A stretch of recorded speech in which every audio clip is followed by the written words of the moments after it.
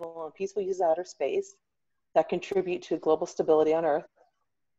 Our mission is to work with governments, industry, international organizations, and civil society to develop and promote ideas and actions to achieve the secure, sustainable, and peaceful use of outer space, again, benefiting Earth and all its peoples. We are dedicated to the establishment of an effective and efficient systems of governance for outer space and improving the safety operations in Earth orbit. This effort includes developing the tools of governance that lead to reducing the threat of orbital debris, promoting international civil space situational awareness to improve knowledge and transparency, and preventing the creation of additional debris through hostile acts.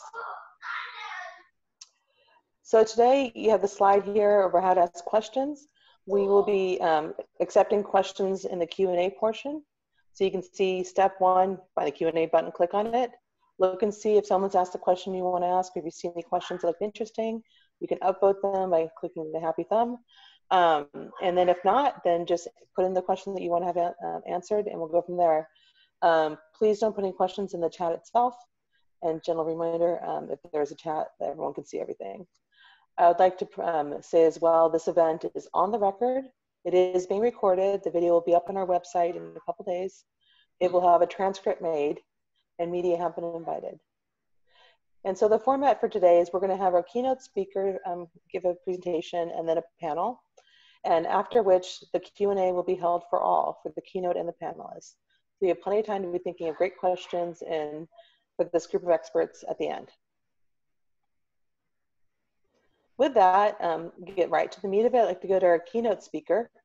The Space Data Association is one of the first efforts by industry to share space situational awareness data and coordinate efforts to enhance the safety of spaceflight. Its Space Data Center is now 10 years old as of this month. Happy belated birthday, SDC. Our keynote speaker, Pascal Wauthier, will now discuss how the organization was created and how it evolved over the past decade. Pascal joined SES in 1990 as a flight dynamics engineer and is currently leading SES space operations, where he is responsible for safely operating SES GEO and MEO O3B satellites, more than 70 satellites. In November 2019, he was elected the chairman of the Space Data Association. Pascal, take it away. Thanks a lot, Victoria. Maybe you can go to the presentation. Okay, so next slide. Okay, starting with a quote. So since 2005, the number of satellites launched into space has been increasing regularly, year on year. Last year, the MIT Technology Review predicted that the number of satellites orbiting Earth could quintuple in the next decade. The proliferation of small sat and LEO satellite projects being, of course, the key driver of this increase. This has a huge potential to cause debris fragmentation events and severe congestion beyond the scale we ever seen before. So, of course, tracking these satellites will become extremely complex, emphasizing the importance of continuing to feed and share accurate, actionable data via independent repositories like the Space Data Center, the SDC, which, as already mentioned by Victoria, celebrates this year its 10 years of flight safety services. So during the next 15 minutes or so, you will learn how the SDA and SDC tackle the flight safety gaps, the lessons learned from these 10 years of FDC operations, and the changes of SDA would expect to see in the coming 10 years. Next slide, please. So let's go back to 2009, 2010. What triggered the creation of SDA and SDC? This is very well described in a quote from T.S. Kelso, the worldwide recognized expert in space traffic management, so-called STM, when he presented a look back on STM from 2029 in a looking back panel at the AMOS conference in 2019. Here's what he was saying. That started in 2008 with pioneers like Intelsat, Inmarsat, SES, and Telesat, doing something that in 2019 might be called crowdsourcing.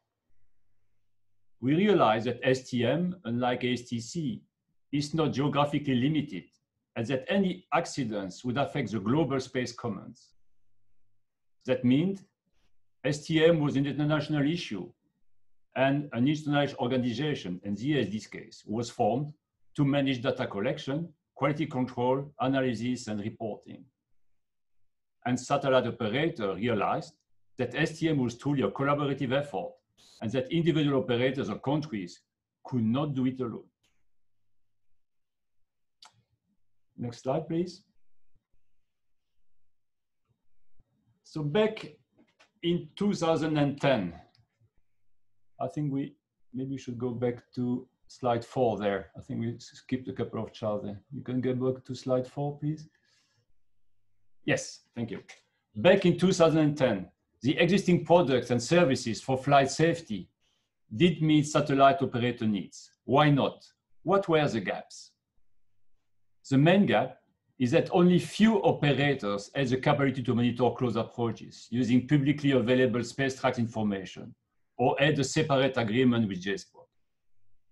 These three legacy SSS or space situational awareness services were intended as heads-up notice of an upcoming close approach, but because the notice was considered as not verified, therefore not trusted, it was not acted upon.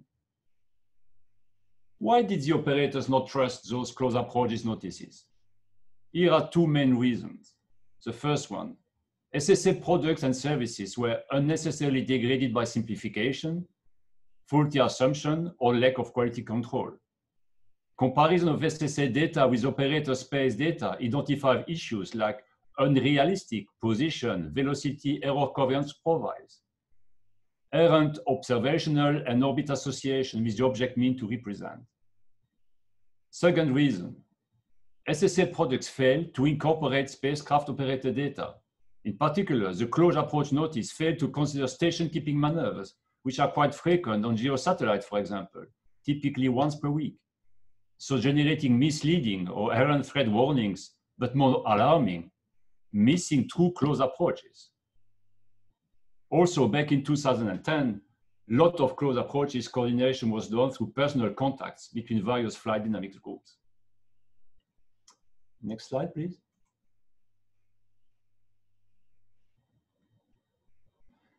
Before describing how the SDC fills these gaps I just described, let me first describe what the SDA and SDC do provide. So formed in 2009, the Space Data Association is a formal non-profit association of civil, commercial, and military spacecraft operators that supports the controlled, reliable, and efficient sharing of data that is critical to the safety and integrity of satellite operations. SDA is a legal structure and agreements that provide protections and informants mechanism to ensure that data is only used for intended purposes. Another key purpose of the SDA is to promote responsible behaviors from operators in all orbital domains to ensure the protection of key assets and the space environment. SDA works also with all interested parties, entities to help define the next generation of STM systems and capabilities. Next slide, please. Finally, the Space Data Association relies on the Space Data Center, famous SDC, operated by AGI, for flight safety data exchange and processing. Who are the user of the SDC system? The SDC system provides services to 30 global operators of spacecraft spanning all orbital regimes, form factors, and mission types. The SDC system performs safety of flight analysis for nearly 800 spacecraft, about 500 spacecraft in LEO and MEO orbits, and more than 270 spacecraft in the GEO orbit. Next slide, please. Let's describe briefly the current SDC 1.0 system that I refer to the drawing there. I will describe the data flow from left to right. So on the left are the data contributors, which are either the SDC members who upload, either manually or using a machine-to-machine interface, the maneuver plan or ephemerides with maneuver plans backed in, or the US government space data with CDMs, or special perturbation ephemerides, of course, pending SSA data sharing agreements with the JSPOC. And then other option is a Celestrak database for TLE elements, mainly for debris. The SD system is then processing this data using two interrelated subsystems. So you have the SDC system, which is the lower box on the right, which is performing TLE-based flight safety warnings. That means it's performing conjunction assessment using operator ephemerides and TLEs for debris and issue notification to the members. The SDC ops subsystem with the box on top is performing a second stage SP refinement to SDC TLE-based conjunction assessment. That means it's processing the SP data in CDM from the US government and compare with the operator ephemerides conjunction assessment and issue result of this comparison to the operator. So the operator has full visibility of this comparison. And of course, this allows also the SDC operator, AGI, to do an effective quality of control of the data. I will come back on that. Next slide, please.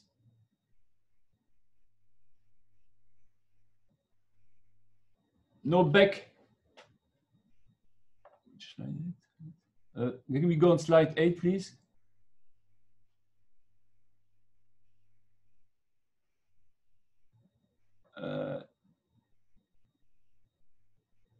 No, we are not on slide 8. Can you go on slide 8?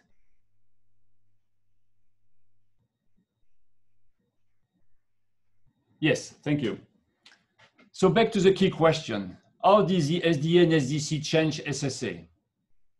Let me start with what I think are the two main contributions of SDA. Can you go back one slide? I think it jumped again one slide. Okay, thank you. So first, let me start. What I think are the two main contributions of SDA. First, by providing interfaces to JSPOC and SpaceTracks, and by developing an efficient monitoring and warning system using operational information.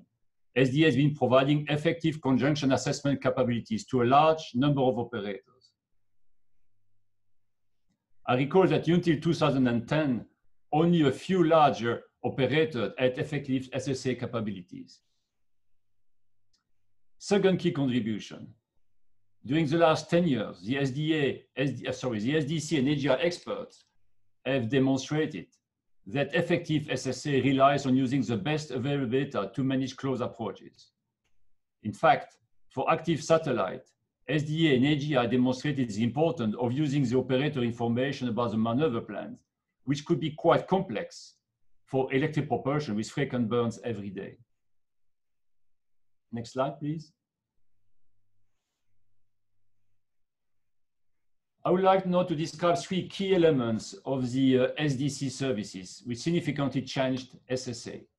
First, the SDC was upfront of data exchange technology. Indeed, the SDC framework emphasizes and facilitates broad crowdsourcing and data exchange for the purpose of safety of flight, similar to a data lake construct. Second key element, the SDC system benefits from AGI experts who are closely monitoring the data quality by comparing information from different sources. This comparison has revealed many discrepancies in SSA and operator space data product. GEO operator discovered, for example, that certain of their satellites were operated few hundredths of a degree away from their nominal longitude slot due to ranging biases. The system issues also notification in case of a discrepancy or expired SSA input data. Third key element, through the SDC services, the SDA is significantly contributing to improve SSA capabilities by, for example, encouraging JSPOC to publish CDM with covariance matrix, and by working with JSPOC and Stratcom to pioneer application of SP ephemeris in 2014 for best of breed flight safety services. Next slide, please. To complete the presentation of SSA changes triggered by the SDA, let me quote two SDA director colleagues and Dan Oltrog from AGI CSSI. The first quote, the SDA SDC showed operator that it was possible to screen all-on-all objects and have a strong legal framework. It also forced a cooperation between operators, even though there were competitors in the same marketplace. I would complement this code by saying that SDC provides a computational secure framework on top of the legally secure framework, protecting operator proprietary data to prevent unauthorized release and providing controlled, reliable, and efficient sharing of information. Note also that SDC provides a granular operator phone book by area of responsibility, location, and management level. Second code. It feels the need to have a commercial solution that is independent on a given nation's desire to provide a free, non-optimum service. It underpins the need of a shared approach for the utilization of near-Earth space, which is a finite resource, as we all know. Third code. It leapfrogs the institutional services by providing more reliable conjunction warnings. Okay, go to the next slide.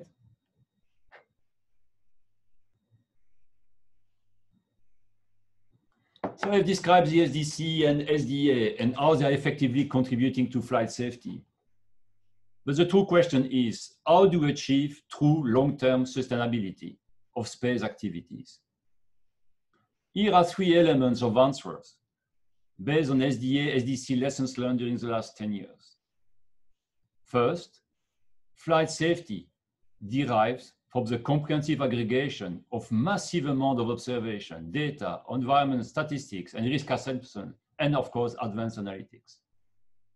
Second element of answer highlights the importance of data exchange, becoming increasingly important as the number of operational spacecraft dominate the known debris population. During the last 10 years, the SDA has always championed collaboration and information sharing through its SDC system. And it is this model which continues to mitigate risk for all operators. Third element of answer is in fact an advice. Government SSA and STM initiatives should learn about the SDC system and its operational concept. In particular, about SDC innate ability to crowdsource space data from spacecraft operator and merge them with accurate space debris catalog from the US Air Force, for example, which has allowed SDC to generate decision quality space traffic coordination and management analytics, so-called STCM, serve as a distribution hub for space data, be a focal point for comparative SSA and quality control, and finally provide high availability SSA and STC services. Next slide. So to conclude my presentation here, I will try to answer the following question. What changes would SDA like to see in SSA in the coming 10 years? I will focus on three changes. First, ultimate goal is to support a safe and sustainable operating environment, realize globally relevant, readily available safety of flight services that espouse and incorporate space data exchange, commercial SSA and STM services that pair new sensor technology with advanced data fusion algorithm to dramatically improve SSA solution and prediction. Second change, related to the above, involve flight safety policies which are not yet equipped to accommodate the rapid change associated with first, the new space large constellation, and second, improve SSA sensor and enlarge space catalog. What's the effect of these two changes? They will overwhelm the operator with conjunction alarms, perhaps by a factor of 50 or even 100. How to avoid and manage that situation? This can be resolved by A, greatly improve SSA accuracy, completeness, timeliness, and transparency to limit alarms to those requiring an action, And B, once the SSA data is improved enough to support it, introducing new safety constructs to include, for example, autonomous SSA. Next slide, please. As a third change, let me share with you the SDA vision. Our vision is to promote and support the application of the advanced SSA analytics and sensor types through commercial SSA services, crowdsourcing on a global scale, sensor agnostic data fusion, in new government SSA and STM initiatives. In particular, we want to support the US Department of Commerce initiative to provide space traffic coordination and management services, as well as other government initiatives like the European Space Surveillance and Tracking System, so-called EUSST. Finally, I would like to complete that presentation by thanking Dan Oltrock from CSSI for his valuable inputs to this keynote speech. Thanks a lot for your attention. Thank you, Pascal. Really appreciate having that insight to how SDA evolved and the thinking through the processes that you guys created over the past 10 years. And now we're looking forward to having our panel speak. So here's the slide with our panelists. We have them listed alphabetically, but just to shake things up, I want to introduce them in the order in which they'll be speaking. So our first speaker will be Mark Mulholland. Mark has held a wide range of satellite acquisition and space operations jobs dating back to 1976. He has had careers in the U.S. Air Force, National Reconnaissance Office, and the National Oceanic and Atmospheric Administration. He is currently a consultant, the Director of the Office of Space Commerce in the U.S. Department of Commerce. Mark, it's all yours. Okay, thank you. Thank you, Victoria. Good morning, afternoon, and I guess evening, everyone. Thanks once again to Secure World Foundation for putting together a great virtual event. The big thing I miss about gathering at your DC headquarters are your great receptions and the opportunity to talk to old friends and to make new acquaintances. Keep doing what you're doing, please. Because we're here to mark the 10th anniversary of the Space Data Association, I'd like to spend a few minutes looking back before actually doing what Victoria asked us to do by looking forward. One of the highlights of my NOAA career was that we were the first government agency to join the Space Data Association. After several meetings at the working level, senior SDA officials soon found themselves in the office of the NOAA administrator at the time, Dr. Kathy Sullivan. Kathy certainly understood the value of safe space operations because on 3 separate occasions, she was an orbiting space object herself. So for NOAA, joining SDA was a no-brainer. Despite the wheels of government turning slowly, NOAA became an SDA member finally in May 2012. Shortly afterwards, NASA joined. Shortly after NASA, NOAA's European mission partner, EUMETSAT, asked NOAA if they should join as well. I'll summarize our conversation as one in which I said, "You're crazy if you don't join." In the 8 years that NOAA has been an SDA member, NOAA had great success using the capabilities that SDI and the AGI Commercial Space Operations Center provided for spaceflight safety of the NOAA geostationary weather satellite constellation called GOES.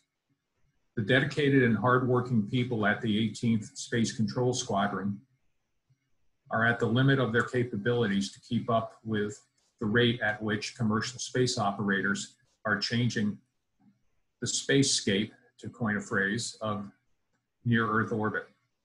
SDA, through their operational partners, were able to relieve a huge load off the 18th in especially the geostationary orbit regime. The accuracy of the observations combined with the confidence of SDA members dramatically improved geostationary operations. Here are some examples from NOAA's experience. Before transitioning to the SDA for primary geostationary support, NOAA received, during a 2-year period, over 17,000 conjunction warnings for its 4 GOES satellites. That's 21 warnings per day if you're playing along at home. In the last 2 years of relying on ComSpot warnings, NOAA has received exactly 1 warning. I can't even begin to fathom how much critical weather data would have been lost if NOAA had taken GOES satellites offline to perform needless collision avoidance maneuvers for even half of those 17,000 warnings. NOAA operates its eastern satellite, GOES East, at 75 degrees west longitude. Occupying 75 west were Brazilian government communication satellites. Based on SDA's support, NOAA and Brazil have safely operated up to 4 satellites within 1/2 of a degree of each other since 2008. NOAA also shares its 3 other geostationary slots with at least 1 other spacecraft. Annual SDA member meetings have allowed NOAA to learn in advance of new neighbors moving into their geostationary positions and to begin early operational co-location planning. I could talk all day about how NOAA's membership in SDA has enabled their mission. However, the task at hand is to look 5 years into the future. We have talked about the future of SSA and spaceflight safety in the Department of Commerce Office of Space Commerce on almost a daily basis since the release of Space Policy Directive 3 in June 2018, and of course for many years earlier in international and domestic settings. As a matter of fact, judging from Pascal's charts, he could have written SPV3. The clear objective is to transition the commercial and international SSA mission from the U.S. Department of Defense to the Department of Commerce. SPV3 mandates that this transfer take place by 2024.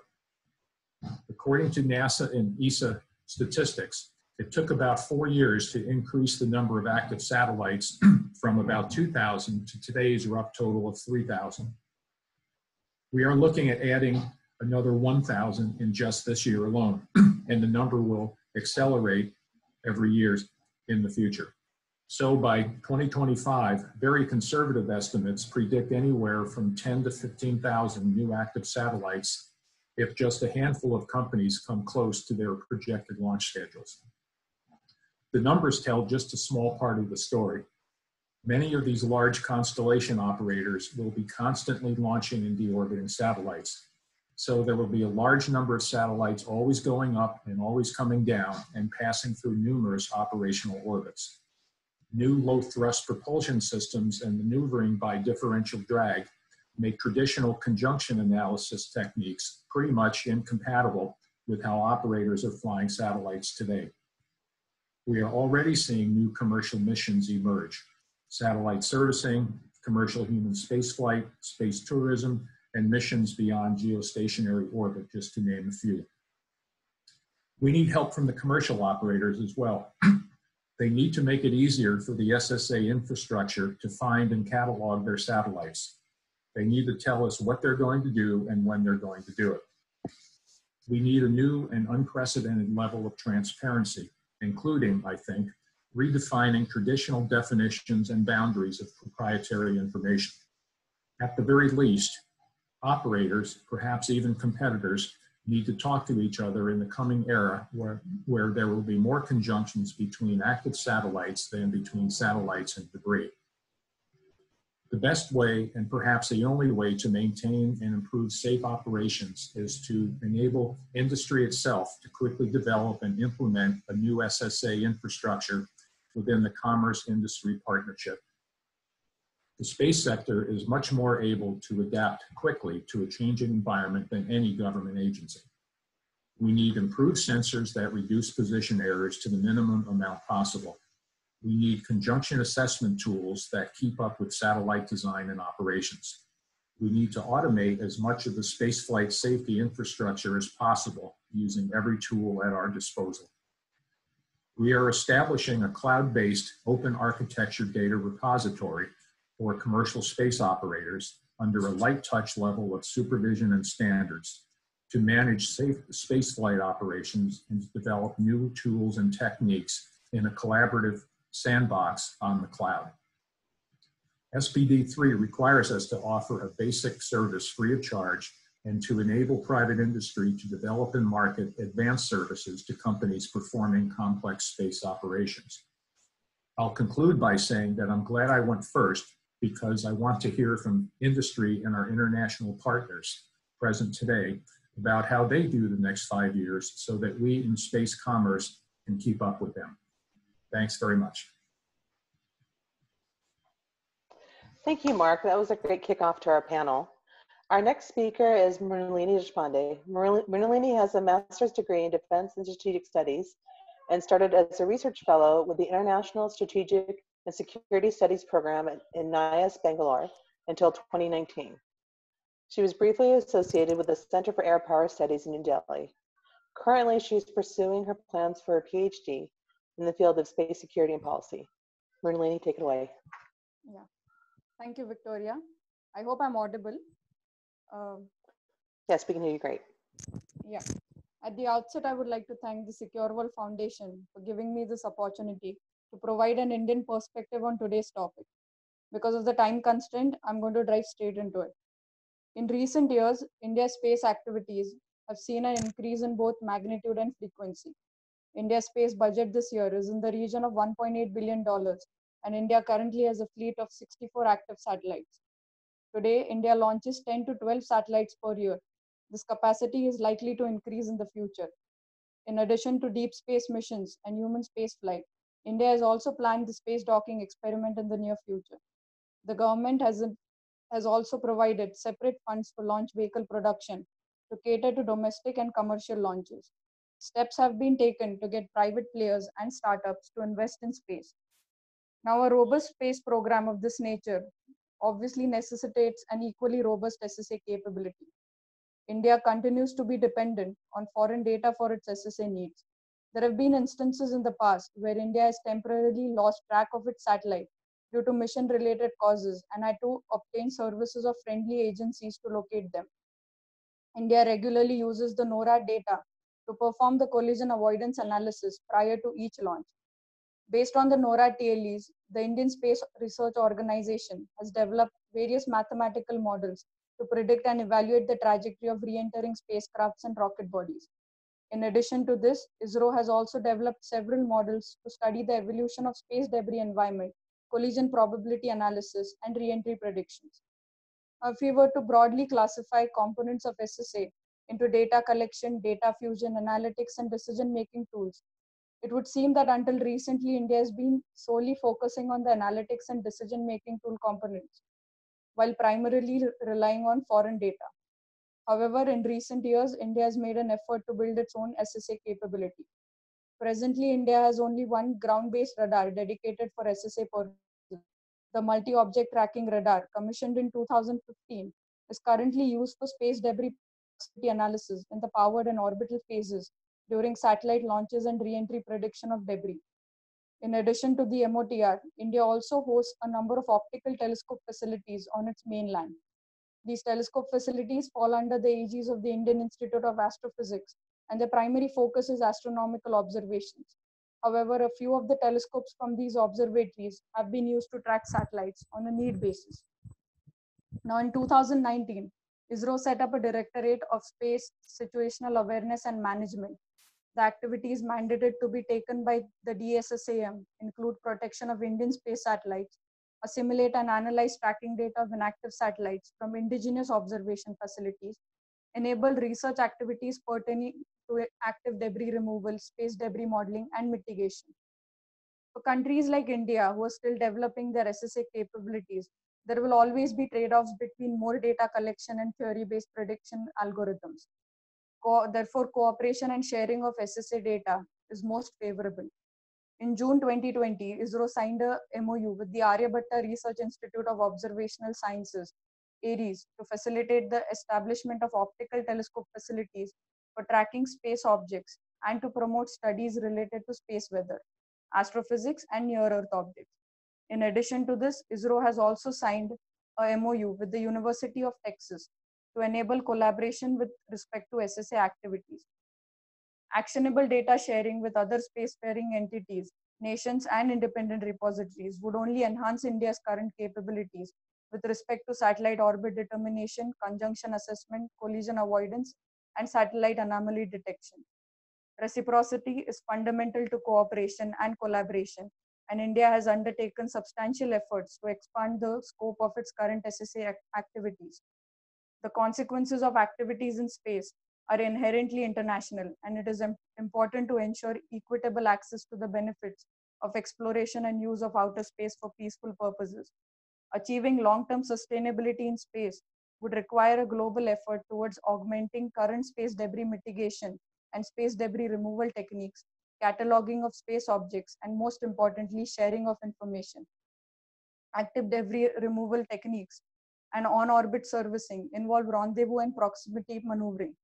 Recently, the deployment of Russia's space-based anti-satellite weapon raised red flags in the international community. Today, it is easy to detect an international maneuver in space. However, the time required to catalog it is still longer than desired.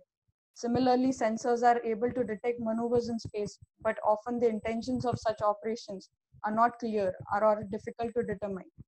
Unexpected orbital behavior can be misconstrued as belligerent, giving room for misperceptions and misunderstandings. On a global level, this underscores the vital need to develop and establish international norms for responsible behavior in space. Unpredictable movements in space will only fuel misperceptions, and therefore information sharing and engagement and cooperation between spacefaring nations becomes important. This calls for a comprehensive and holistic approach to SSA, where technical tracking and monitoring is complemented with intelligence gathering, diplomacy, and strategic dialogue tools for cooperation. Developing international norms that clearly define what is acceptable and unacceptable behavior in space is necessary. The effectiveness of military operations too in space is very much dependent on the development of these norms. In 2018, during an SSA workshop by the Secure World Foundation and NIAS, the importance of cross-culture communication was highlighted. It was reiterated again during the 62nd session of the Committee on the Peaceful Uses of Outer Space in 2019. Along with transparency in data sharing and increased accuracy of data, practicing culture and when communicating with other operators will go a long way in mitigating threat perceptions and avoiding accidents. Lastly, the growing role of private players in the space arena cannot be overlooked and needs to be complemented with the development of domestic space policies that would ensure that private satellite operators adhere to the global space sustainability standards by possessing thorough and robust collision avoidance, data sharing, and debris mitigation strategies. Economic growth in the space sector should not be at the cost of lax sustainability measures. Thank you. Great, thank you so much, Mrunalini. That was really good insights. So glad to hear the Indian perspective, or an Indian perspective. All right, our next speaker is Mark Dickinson. Mark joined Inmarsat in 2000 and is currently their Vice President of Space Segment and Deputy CTO. He is Inmarsat's Executive Director on the SDA and was the association's chairman from March 2017 until September 2019. Mark? Thank you very much, Victoria. And thank you for Secure World Foundation for running this very interesting webinar. And thank you all to Pascal, who I thought did a great job in presenting the SDA. So I'm not going to repeat what he said. I thought I'll take a slightly different approach to looking at this issue, and actually, rather than just look back over the last 10 years, look back actually over the last 180 years and see what lessons we can learn from the development of the collision regulations for the sea, and how they could be, and those lessons could be applied, and how they're relevant to what we're looking at today. And in particularly how technology is really a disruptor, and how we need to have a framework that can adapt to this new technologies as it comes along. So going back to 1840, a long time ago, 180 years ago, there were no collision regulations for vessels at sea. Basically, you trusted people to know, they know how to sail, they knew where the wind was, you knew that vessels could only sail at that time, and that you couldn't sail into the wind, and therefore people could make educated guesses about what was going to happen to avoid collisions. But collisions did happen. Then some technology came along which really was a disruptor. The invention of steam-powered vessels, and how these could actually sail now through the wind, directly into the wind, which was never possible before. And now collision avoidance took on a whole new, different concept. People realized that the assumptions that they had before were no longer relevant.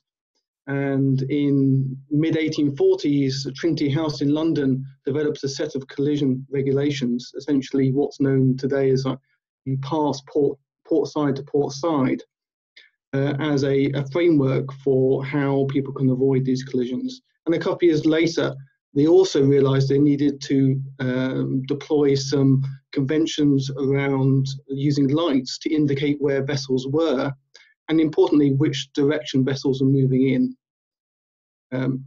Unfortunately, as is the case with regulations like this, or essentially almost treated as recommendations, they weren't really enforced in any serious manner. And there continue to be a number of serious collisions. And in fact, there was a major one actually in River Thames in London in 1878, I think it was, where actually 700 people lost their lives during a collision. And it was those big events which actually forced people to have some enforcement behind these regulations. And I think the parallel here for space is really important.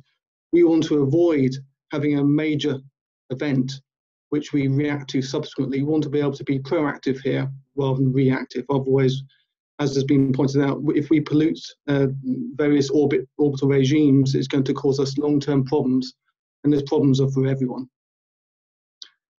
Then it really wasn't until the 1970s that the IMO introduced what's known as the collision regulations at sea, which were implemented in the late 1977.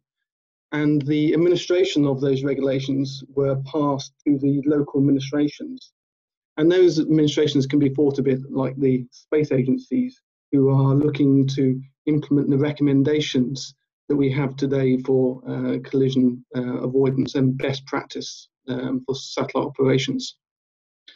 I checked on Wikipedia just a couple of days ago, and there are currently 61 space agencies around the world who have obligations around satellite operations. And I think that really highlights that this is a true international issue that needs to be managed. No one single entity can do it all. And it's about having administrations who have the ability to oversight and enforce these recommendations and regulations. And we've seen on the shipping side the development of AIS. This is technology to allow people to be able to see in an open source way where vessels are and where they're heading to and various details about it.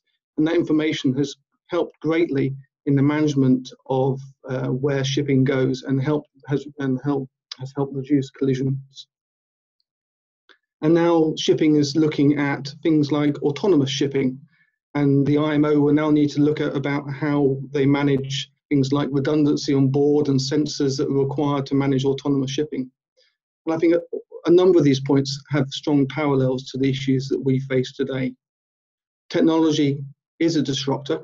We've seen, and I think the new space era now with constellations, with CubeSats, with on-orbit servicing, these are all new exciting innovations that are happening in space, and we need a framework that allows the safe operations to for this innovation to make sure that we don't cause collisions or cause a pollution of the space environment, because we need the space environment to be operational for forever, and we can't cause lots of pollution now because it's not going to be easy to clean up. We do need, as Pascal has highlighted, we need the ability to have knowledge about where satellites are and what their intentions are in terms of where they're going to be in the future to allow effective mitigation measures.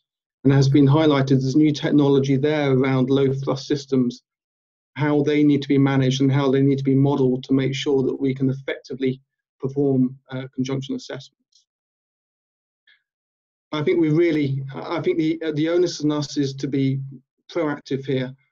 We don't want the equivalent of a large collision at sea to force us in space to have to tidy up after ourselves. This is something we should take very seriously now, and have enforcement measures to make sure that people are obeying by the regulations. We should use science and engineering as best we can to guide what those regulations should be. We need to have a way of measuring risk in a common way to make sure that we're making intelligent assessments of where the risk lies.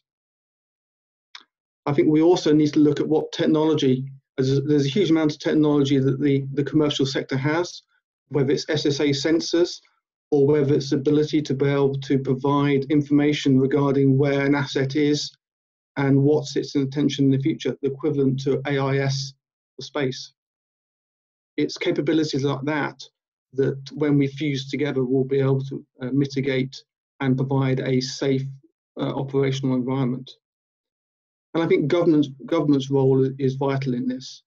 Just as the Coast Guards maintain the safety of the sea, we need governments to also maintain space and agencies to maintain safety in orbit. But for that, they need, as well as their own sensors, they need to be able to take sensor data from many sources, commercial, government, and from operators. So I think this isn't something that we can wait years to do. This is something we need to act upon quickly. Otherwise, we're going to be looking back in 5 years' time, wishing we had done things now, because we have caused a big problem for future generations to manage. Back to you, Victoria. Thank you so much, Mark. And that was a really interesting look back to see, what lessons can be learned from other shared domains. We are absolutely not reinventing the wheel with this discussion. Thank you. All right, our next speaker is Regina Peltzis. Regina is a Senior Policy Officer with the DLR Space Administration, Department of Space Situational Awareness, where she leads the German delegation to the EU Space Surveillance and Tracking, or EUSST, co-chairs its decision-making body, and handles studies on emerging issues at the intersection of space security, governance, and infrastructure. Prior to joining DLR, Regina was an internal research fellow with ESA at the European Space Operations Center, Studies and Special Projects Division, focusing on the resilience of critical operations from a human systems integration perspective. Regina, take away. Thank you so much for the introduction, Victoria, and also for having us with you today, and good afternoon to everyone.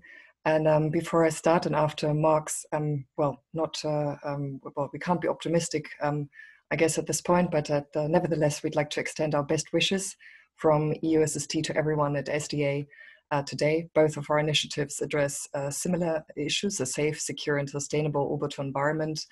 And we both have complementary approaches, as you highlighted, by either pooling data on spacecraft by operators in SDA or data from ground-based sensors of SSA in EUSST.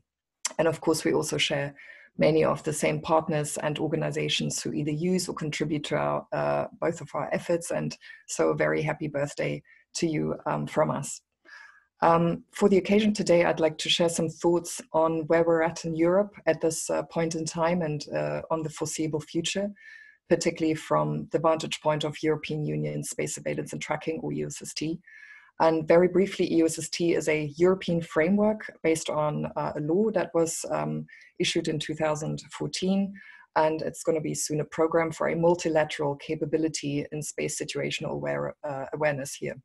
It's overseen by the European Union, the European Commission, and it's implemented by a group of now 8 member states in cooperation with the EU Satellite Center. And together we pool our existing sensors together, and we share data through a dedicated platform, and we use that to provide services, including collision avoidance, free of charge currently to European users. And right now, Europe is experiencing a really interesting point in time. It's a really crucial time for space and a juncture, really. As many of you will have noticed when you perhaps observed the European Council recently, we are in the process of finalizing and ratifying a new multi-annual budget in Europe, in the European Union, which includes the space budget. And with this, we're also at the cusp of a new European Union space program that's set to start next year. And in addition to the big navigation and Earth observation programs, Galileo, Ignis, and Copernicus, the program will also include two new so-called new security components, which is government communications and SSA. And SSA will be a successor program of EUSST, both for space security, but also as an operational building block for future STM contributions from the European side. So this will be fleshed out further in the coming months and throughout the next year. And this autumn is really important for us because of that. And all of this on the ground is happening against a backdrop of our orbital domain undergoing changes that are not only profound, but also very dynamic and completely unprecedented at this point. So what do we need to do in the next 5 years? And I want to highlight 3 points that from our vantage point, we believe need to be tackled in any multilateral setting in Europe, but also absolutely beyond. First of all, we need to ensure that we put in place adequate resources so we can actually implement what we set out to do in SSA. So financially, these resources are to a great extent public in Europe rather than private investment at this stage in time. But these needs also include attention and dedication, because compared to space applications such as Galileo or GPS, which you can take if you switch on your phone, or you could look at Earth observation data from various different sources, SSA today is simply not as tangible and directly experiential in people's everyday lives. So framing the issue that we face in orbit through the lens of space traffic management is very evocative and can help us as a community of operators and agencies and industry to make our case. But it also highlights the fact that this is a really complex challenge and a really interdisciplinary area where we have an operational dimension, but of course also need regulatory provisions. Second, we need to work out ways of governance that bring those on board who are currently not engaged in the area of SSA yet, but who wish to contribute, because the problem we're looking at is so considerable and potentially protracted that there must be a place for everyone at the table who has expertise to bring. Which is not to say, of course, that everyone needs to have the full capability from sensor hardware churning out data to the algorithms and the services, but with organizations such as SDA and EOSST, we've seen 2 models, for instance, in the past 5 to 10 years, where we see how collaboration can work and how trust can be built between different and very heterogeneous actors. So in EOSST, for instance, we work with really diverse actors from SSA ops centers and sensors that are civilian, military, civilian military, from commercial industry or academia. So very, very varied. And getting all of these different actors and interests under one roof and under one hat means constant and often painstakingly detailed dialogue. But it also allows everyone to do what they do best. And it allows us to tap into the entire ecosystem that we have at our hands here, while at the same time preserving some fundamental interests in the security area that today cannot be met by one type of actor alone. Speaking of which, security interests, that's my third and final point. Whether you do SSA or STM or STC, SDA, domain awareness, traffic coordination, whatever we want to call it at this point, we need to be really crystal clear about where our security concerns are specifically, and where, if you will, safety of flight stops and where security starts. And I'm speaking here, of course, from an institutional agency perspective, although of course there's also, as we've heard, sensitive data that private operators would wish to protect and only share in a certain defined circle. And this not only relates to data sharing and data policy, but it also relates to sensor ownership and control and who has access to certain aspects of the ground infrastructure. And it's very easy to say, but the reality today is that we do still have a very varied security architecture globally and especially multilaterally, very different configurations. And this is important, especially as we branch out to collaborate across the entire spectrum of partners who, on the one hand, have operational legacies of decades with maneuverable assets in orbit, and on the other hand of the spectrum, who have no satellites perhaps, but still something valid to contribute to the domain of SSA and STM. And that would allow us to, well, if we articulated and really pinpointed those aspects that truly merit protection from an individual actor's security perspective, then that means that beyond that threshold, everyone can do their job with the broadest possible application and transparency. And with this, I conclude and look forward to your question. Thank you. Thank you so much, Regina. It was really great to hear the parallels between SDA the USST, and looking forward to hearing more from your perspective during the Q&A. Our last speaker is Dan Oltorgi. He is the director of AGI's Center for Space Standards and Innovation, program manager of the Space Data Association, analyst and space policy expert for AGI's Commercial Space Operations Center, technical author, founder, and administrator of the Space Safety Coalition, which Secure World is happy to have signed on to as well, and the author of numerous international space standards and best practices. Dan?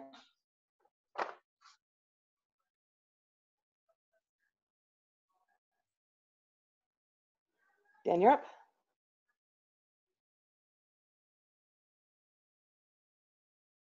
Okay. Can you hear me now? We can hear you now. Great. Great. Thank you. Sorry about that. Thanks, Victoria. My thanks to Secure World Foundation for inviting me to speak at this important event, marking the 10-year anniversary of Safety of Flight operations at the Space Data Center.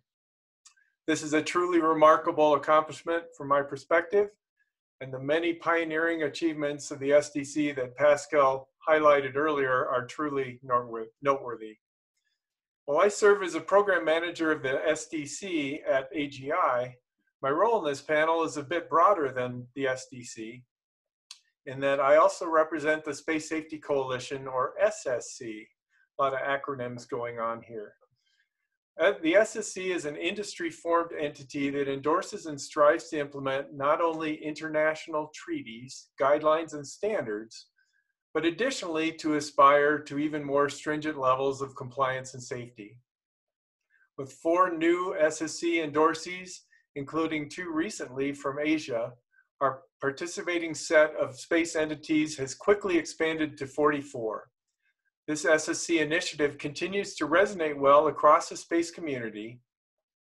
I'll put in my shameless plug here for the SSC, which is that you can find more information out about the Space Safety Coalition at spacesafety.org, and we'd love to have your participation.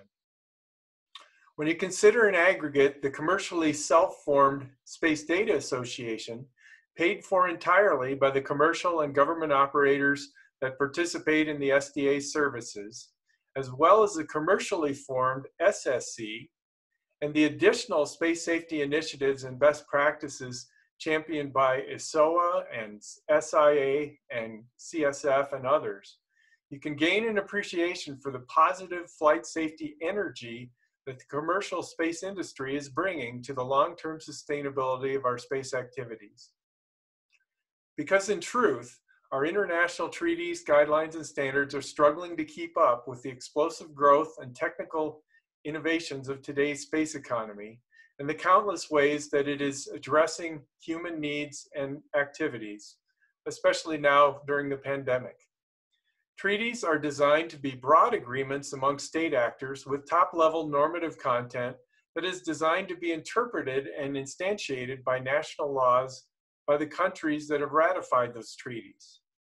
The recent adoption last year of 21 new LTS guidelines is also a very positive step forward, but it will take law and policymakers time to implement this guidance across the space enterprise via top-down regulations. This is where the commercial space industry can and already has come in to capture, promote, and implement aspirational best practices through commercial self-formed entities such as the SDA and SSC as a part of that implementation and in advance of legal governance. Now, if we could start a video, please. It is an exciting time with the much discussed large constellations now well underway. We recently updated our CSSI statistics and associated video we posted in January 2020, depicting all of the spacecraft that have been applied for through the FCC and/or ITU. In the space of a few years, Planet, SpaceX, and OneWeb have recently grown to operate a quarter, or 751, of today's 3,000 active spacecraft population. In this new version of the video, we depict the 107,641 spacecraft that have been applied for through 2029 to be operated by up to 68 large constellation operators. Now, 4 of these large constellation operators comprise over 90% of all of these large constellation applications. And US and UK space companies account for about 95% of all large constellation spacecraft applied for. But everyone wonders the basic question here. What portion of these applications are quote unquote real, actually leading to operational spacecraft? And also, what will that realized population mean for space situational awareness, or SSA, and space traffic coordination and management, or STCM, and collision risk? There's no doubt that large constellations will have, and in fact already have had, a dramatic impact on SSA and STCM. Within 10 years, we can expect up to 2.5 million close calls per year in the most congested orbital regimes, leading to over 40 collisions annually if these threats are not effectively managed and mitigated. Stop the video, please. Thank you. Having participated in designing, developing, and operating flight safety systems for many years, I can attest to a human tendency to be proud of accomplishing the rollout of a space safety system without paying sufficient attention to whether it provides, on a sustained basis, comprehensive, accurate, and timely answers. This upcoming large constellation environment points to the need for automated collision avoidance systems. But in like manner, it can be all too easy to assemble an autonomous avoidance system without ensuring that it is effective in the operational context. Our focus needs to be on ensuring that SSA and STCM capabilities and services not only exist and are accessible, but also effective. Space safety is comprised of a long chain of components, in my opinion, and a chain is no stronger than its weakest link.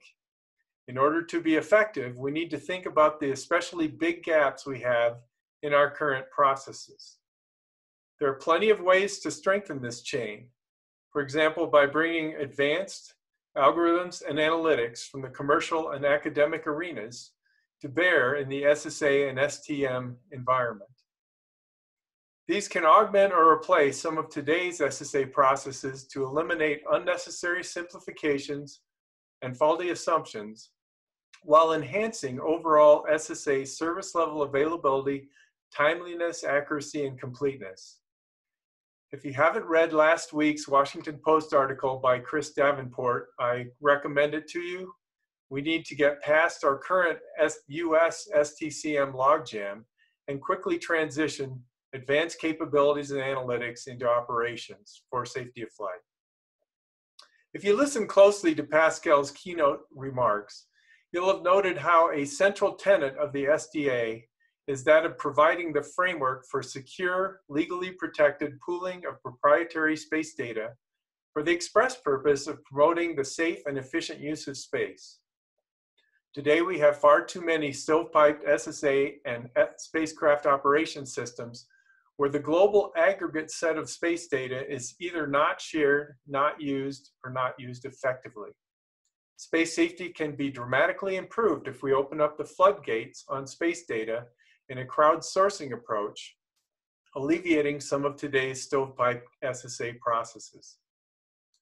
In summary, we need to take a holistic approach to realizing LTS. It's not just about treaties, guidelines, and standards. It's all of those, plus commercial best practices with aspirational goals of not only meeting, but exceeding minimum consensus requirements. The time to address the many gaps in our LTS strategies is now, especially in view of our ever-increasing use of space. Thanks, and I look forward to your questions. Thank you, Dan. Okay, I'd like to welcome the panel back. If you guys could all turn your cameras back on, thank you. So we have quite a bit of questions in the queue, but I want to start off by just, oftentimes we've kind of used SSA and STM interchangeably, but they are obviously very different. I'm curious to know from the panel's perspective, how do you envision a space traffic management regime looking in the next 5 years or so? Will it look like now, but even more so? Will you have maybe regional hubs of excellence? Will it be entirely commercial? And how do you incorporate new actors in whatever this STM regime ends up being? Any thoughts on the panel? I can start. Okay, start with Dan and then going to Mark Mulholland. Yeah, I was looking at this question in earnest here and starting an answer to it. But I think in actuality, the ST, and just to address the lingo a bit, I recently drafted up a proposed standard for space traffic coordination and management to address and reach out to the international community, recognizing that coordination and management are parts of what various countries focus on. So STCM I see as an inclusive term. I'd like to promote that to the community. And so what does an STCM thing look like in the next 5 years? I would say that we have a running start with the Space Data Association. We have come up with a framework that has been effective now for a decade. I think that this framework is something that everyone can look at and embrace and look to crowdsource data into that framework. I think it's also a good model for the inevitable multiple STCM centers, I think, that we'll have amongst like-minded countries and like-minded companies for a while. Maybe in the long term, there'll be some vision of a more centralized international thing. But I think for quite a long time, we're going to have the countries providing an STCM system that meets their needs. Thanks. Thank you, Dan. Okay, Mark Mulholland and then Regina, I think, wanted to add something. Yeah, we certainly have the same sort of vision in space commerce. And part of, I mentioned earlier that we're setting up in the cloud-based OADR what we're calling a sandbox. And we're encouraging any and all to basically play in the sandbox. And we're looking at that capability as a means to develop new algorithms, as a means of evaluating new data sources, and do it in a collaborative and collegial environment where when something is ready for prime time as a new tool, it will go through some sort of peer review and then be put into the operational system. We see a lot of parallels with how we do weather forecasting today. As a matter of fact, we've spent a lot of time talking over these ideas with the National Weather Service. One of the best approaches to use different data sources and different algorithms is what the weather world calls ensemble modeling. And probably the best example of that is if you look at a plot of a hurricane, you see all of the paths in what is affectionately called the spaghetti models. Well, it turns out that for the life of an Atlantic hurricane, forecasters used something like 14 different models. And some are more effective at the beginning of the storm, some are more effective over open ocean, some are more effective towards landfall. So ensemble modeling provides you with the best overall picture without having to decide which model and which forecast is the best, because in fact they're all good at different times. So we see that as a fundamental way of working through all the different data sources. Great, thank you, Mark. Regina? Thanks, Victoria. So our understanding is, just to complement, our understanding is that you need SSA as a fundamental capability in order to do STM, like you would do it for, you would need it for other activities such as characterization, which maybe is not, or is not for us right now, part of STM. And since you asked how we maybe bring about or may bring in other actors who wish to contribute to this area, we currently use a model where we split different functions. Not everyone is doing the entire capability, not everyone's doing everything, but we split our functions between different operational, sensor, and processing aspects. And for instance, not everyone who may have something to contribute to the domain wants to invest in a huge surveillance sensor. I mean, we also don't need surveillance sensors, which are hugely expensive. We don't need them everywhere. We have seen very new and interesting models in the past 5 to 6 years on how there are different ways and even cheaper sensors, but there's lots of different, there's a huge mosaic and a huge puzzle of things that we need. There should be something for everyone. There's algorithms, there's data processing software, there are different sensor classes ranging from, you know, things that you can develop, you know, that you need to develop over decades perhaps, and others that you can procure off the shelf. So I think if we understand SSA as the fundamental building block to do STM and various other things, then there's lots of ways that different actors can slot in. Thank you, Regina. Any other thoughts from the panelists? No. Okay, moving on. Going to a lot of good questions in the queue. Trying to get through as many of them as we can between now and the end of the session. There's an interesting question, and specifically it's for Dan, but I'd be curious to hear any of the panelists' take on this. Is there any threshold where the number of satellites in low Earth orbit would make it impossible to operate because of so many collision warnings, despite communicating the data? What's our breaking point there? Yeah, good question.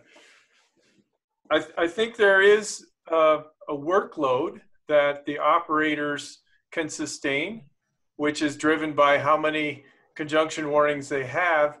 And rather than answer the question directly, I'm going to just offer that workload, you can then kind of flip the question around and say, this is what we can sustain. This is the resources we have.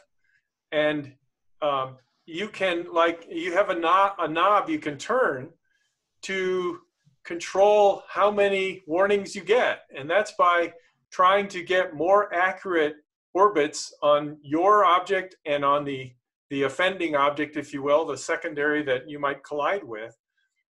This knob affects a change in how many warnings you have to sift through. And it is a squared relationship, which means if you double the number of warnings, double your inaccuracy, that means you have 4 times the warnings. So it's a really sensitive knob. If we can focus more on getting accurate orbits up front, then we can control how many realistic risks and collision threats we have to sift through. That's, I think, the focus. Yes, there is a threshold, if you will, and I would again say it goes back to what the operator can sustain.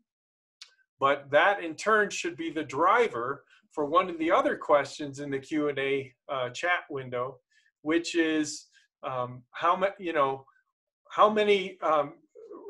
collision risks there are, and how do we control that? So the point being, if we can improve our risk, we will dramatically allow ourselves to address those real collision threats and ignore the false ones, if you will. Thanks. Thank you, Dan. Mark Dickinson.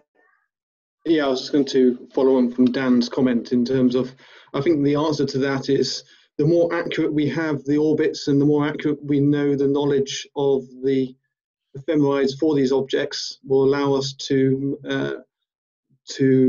run more effectively. And it does come down, so if an object is maneuverable, then you have a way of getting out of the way if there's a conjunction. I think I see the problem coming is when more objects which can't be maneuvered, we can't mitigate the risk of collision there. So it's important that we minimize the number of unmaneuverable objects as they are tidied up, because if we have once we create more debris, then we're going to have the concept of debris on debris, and that's when it starts getting out of control. while objects are maneuverable and you have knowledge about them and you have operator information and you have operators who can do something in response to a warning, then that allows things to be managed. Once it gets out of, once you start having objects which are essentially either dead or have no maneuverable capability, that's when things start getting very difficult to manage. Thank you, Mark. And the other Mark, I believe, wanted to ask. Yeah, I was just going to raise the issue that Mark just raised about how we need to get better in tracking debris on debris or non-operational satellites. And I think too that the threshold is somewhere that we remember that risk has two components. It's not only the likelihood, which we in this world measure as probability of collision. There's also a consequence that's assigned to a particular risk. And on most days of the week, I think two CubeSats colliding, although the likelihood goes up because there's going to be so many of them, the consequence isn't nearly as great as two rocket bodies colliding, or an active spacecraft and a rocket body colliding. So I think if we calibrate the resources that we have and that we anticipate that we'll have, and start to factor in the consequence component, we may be able to do a more efficient job.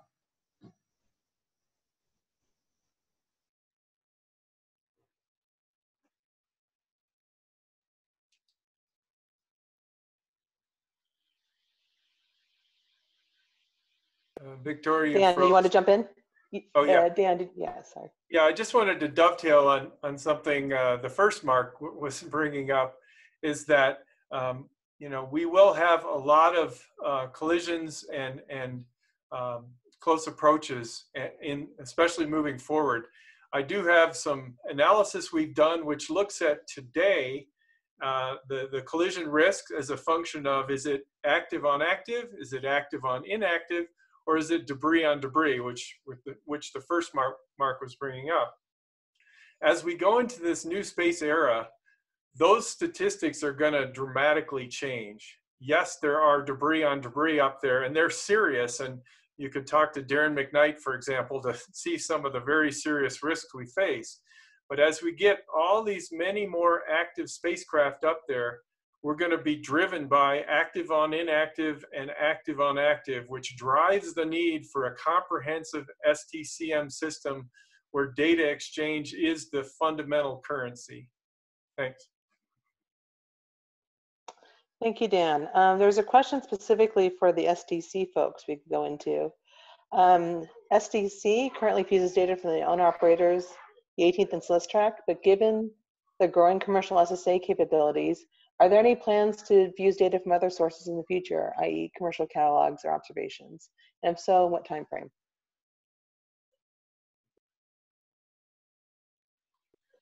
Any of the STC folks want to take that one? Yeah, so I can, unless Pascal is online and he would like to. So yeah, well, that's something we have looked at in the past. We've looked at fusing third-party catalogs into STC, which is technically possible. We've typically hit an issue regarding how we fund that, how we source, because most commercial operators, obviously, they're commercial business, they want money for their sensor information to be put into the system. And we have found being able to get all our members to agree to fund that system, to bring in that data, logistically reasonably challenging to do. It's something that we certainly aspire to. We all agree that the fusing of the data and the more data, the better, is something that would be of benefit. What we do see is we are supporting certainly all the government initiatives and the agency initiatives like EUSST and the 18th in terms of providing our data to them and allowing them to fuse their data with it. And I think it's important that when, for example, Department of Commerce will pick up this activity, that they're able to take sensor data from many different commercial providers and perform that fusing activity. And I think it's a bit like my analogy back to the maritime world. You have government agencies maintaining the maritime spacing, for example, and they use sensor data, whether it's AIS data or other sensor data that they can fuse together to be able to provide that management of traffic lane segregation, for example. So that's the way we see it going forward. Thank you, Mark. Anyone else, Ms. DC, want to add to that? All right, looks like we're good. Okay, another interesting question. We focused a lot on the SSA systems and STM systems that we have currently, looking specifically at Earth orbit. But as brought out, there is a growing interest in cislunar issues. As nations look toward a more permanent, robust cislunar and lunar presence, how do we build a comprehensive international SSA or STM infrastructure for future space missions? And Mark Mulholland already popped up his hand, so Mark. Okay. I admit I was looking ahead at the questions earlier. I'll just point out one aspect that that is beginning to happen, and that is an awareness of the hazards of space weather, especially as you go beyond geostationary orbit. And we've had several new companies come to us and talk about that kind of thing. So just a couple of examples is that the emerging commercial human spaceflight and space tourism industry really needs to understand and use space weather.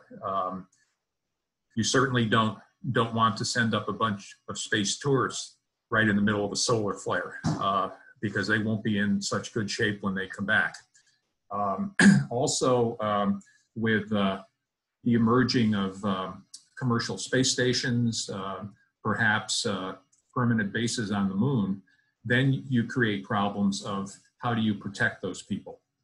So we've had, again, I mentioned companies who want to use space weather data to do things like work with industry that are trying to design new spacesuits and materials for space habitats. If you envision, for example, a commercial lunar base with a whole bunch of people out on their lunar buggies, if the solar flare starts heading towards Earth, you have 8 minutes to get presumably inside your shelter that protects you. If you're walking around on the moon or in your buggy, you basically have no protection. So there's companies that are starting to take a look at that aspect. So that's kind of a emerging business model that's coming out of the desire to go beyond Earth orbit, and to do that successfully and safely, you really need to design better materials that protect your people. Thank you, Mark. Any other thoughts from the panelists? Well, there's one other question I thought was pretty interesting. When we talk about SSA considerations and issues, I think we tend naturally to focus on the technical and engineering aspects. But of course, the information is only as good as what we do with it. And this question gets to the heart of that. One other issue that doesn't get discussed is what happens when new sensors come online. More objects will be tracked, driving more conjunction warnings. How do operators react to more warnings? The objects were already there, they just didn't know about them. The risk has not changed necessarily, but still the awareness of that risk. Dan. Yeah, and so I tried to lay the groundwork on an earlier response. I don't know if I did it well, but the point is that I think operators are, especially in certain orbit regimes, are already swimming in alerts. And so now if you, on top of that, add maybe 10 times the number of active spacecraft, and then improve the knowledge of things that are already up there by perhaps a factor of 10. You're looking at, in certain orbits, a 100-fold increase in conjunction risk, and therefore conjunction notifications and things people have to sift through. So again, it's kind of the same answer I brought up before, is that we need to have more accurate data, like dramatically improved data quality and better metrics and algorithms to assess that, not only the collision probability, but also, as Mark Mulholland pointed out, the consequence of that, and factor that into the equations to get something that's, I think, sustainable and something we can operate for spacecraft operators. Thanks. Thanks, Dan. Both Marks want to add something here. Let's go with Mark Dickinson and then Mark Mulholland. I was going to form, a point that Dan was making there. More sensor information should allow you to have more accurate orbit knowledge. And what more accurate orbit knowledge should allow you to do is essentially have less warnings, because then you can make your conjunction uncertainty smaller. So by adding, to Dan's point is correct, more objects is going to, you can see a cascade effect there, but the fact of adding more sensor data more sensors shouldn't be seen as a negative. It will be positive in the sense that it will hopefully allow cross-calibration of other sensors and lower uncertainties regarding orbit knowledge. And from that will allow you to make more, to react to the really meaningful conjunction events rather than ones which may be the missed distance is actually far bigger than what you would normally perform an avoidance maneuver for. Thank you. Other Mark. Okay. I was just going to add that this emerging capability also plays right into the academic and science work done in debris characterization. And again, that gets into the overall risk management realm. So just to come up with a short example, if I'm driving down the road and I see an object a half a mile in front of me, I'd really like to know whether it's a plastic grocery bag or a leaf spring off a tractor trailer, because in each case, knowing what the debris is, I'll take a different action. So I think concurrent with bringing these new sensors and this new observational capability online, there also has to be a lot of work done in debris characterization, because people will be making different operational decisions based on the debris object. Thank you, Mark. Regina. Hi, thanks. Yeah, since Mark, you just mentioned characterization, I think that's a crucial aspect. If we have more accurate ways to begin to understand, to characterize events, and not even just attribute, but to characterize and describe them, I think we will avoid something that Marinalini highlighted earlier when she spoke about misperceptions and mishaps, because we do, since Mark, don't know if it's Mark, well, it was Mark Dickinson, I don't know if it's one or two anymore, but you mentioned these so-called normal accidents, inevitable accidents in complex domains, and some of these were caused by mishaps and misperception, and we know this from other domains. So it's just wanted to highlight this and bring these points together.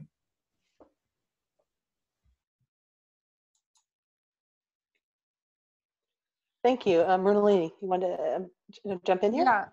Yeah, I wanted to ask, so this might be a bit of a digression, but given the expertise of the rest of the panelists, I wanted to ask a question related to government regulations for private industry, promotion of encouragement of private industry. So we now, all of us agree that government regulations should not be stifling. Given this background, how does one nation ensure promotion of private business growth while simultaneously abiding by global sustainability standards in space? Any of the panelists can take on. Okay, guys, you have 1 minute. Who wants to take that one? Let's see. Regina, did you have your hand raised? Actually, no. I think it was still on. I'm super sorry. So last one. Dan or Mark? Yeah, Mulholland. Just to say, this again goes back to the Space Safety Coalition and the commercial industry taking their own initiatives to promote long-term sustainability. That's what we call a bottoms-up approach. There's also the top-down approach that the government comes up with which is laws and so forth. These things both contribute to long-term sustainability. I want to point out, again, back to Mark Mulholland's comment, the risk times consequence thing. If you look at long-term sustainability, the metrics you might use to quantify risk and consequence can be different than those that an operator uses to assure their mission. So there needs to be some sort of handshake there. And I'll cede the rest of my time. Thanks. Yeah. Thank you. And while Mark Mulholland gives his final remarks, I'm going to share my screen one last time. Okay. Go ahead, Mark. Yeah, certainly there's external influences from, for example, the insurance industry and the investment industry that can, along with industry, help to dictate proper norms of behavior. And again, just to piggyback on what Dan said, the best improvements in the history of the space program have almost always happened from the bottom up. Thank you, Mark. Well, we've gone a little over our time, but I just wanted to thank our panel of experts for giving us such a thoughtful discussion of the issues surrounding the safety of spaceflight. I'm sorry we weren't able to get to everyone's questions, but I think the fact that there was such a volume of interest shows that we have not thoroughly finished this conversation. And with that, I'd like to point out that Secure World Foundation is hosting the second Summit for Space Sustainability. We'll be going into some of these issues that were raised today and a bunch more related to the future sustainable use of outer space. You can find out more information at our website, swfsummit.org. It will be virtual, September 9th through 11th, so just a little over a month away. And with that, I thank you all for joining, and I wish everyone a very good day. Thank you. Thank you very much. Thank you very much. Thanks, everybody.